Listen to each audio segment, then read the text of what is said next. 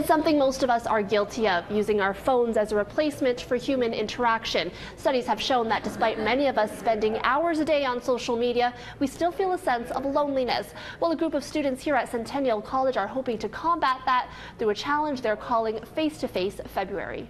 Hi everyone, it's day 25 of... Mubashira Faruqi and some of her fellow graduate students are spending their Sunday morning making social media videos. They'll need to make one for every day in February, each one ironically encouraging those watching to get off of their phones. And basically, we're just encouraging students to take a minute out of their busy lives to find a way to connect with others in person. Under the hashtag Face-to-Face Feb, the group have come up with a new challenge each day. On Saturday, it was compliment 3 strangers.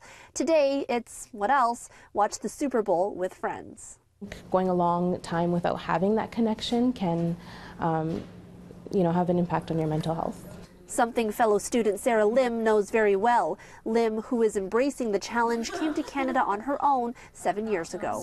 As an international student without any friends or family nearby, it was very painful and isolating. I didn't know anyone. I could call my parents every week, but that being connected is not the same as connection. I really needed that, physical aspect, that face-to-face aspect. This thing for what it's meant to do. The campaign is part of the bigger GenWell project created by Pete Bambachi. It's a movement encouraging human connection, especially in a digital world. Today we run the other way when the phone rings, or we don't pick it up.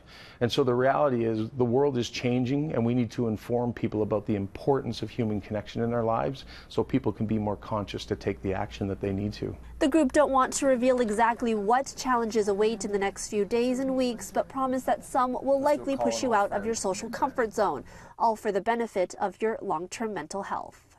For more information and to take part, you can follow at GenWell Project on social media. At Centennial College, Erica Natividad, City News.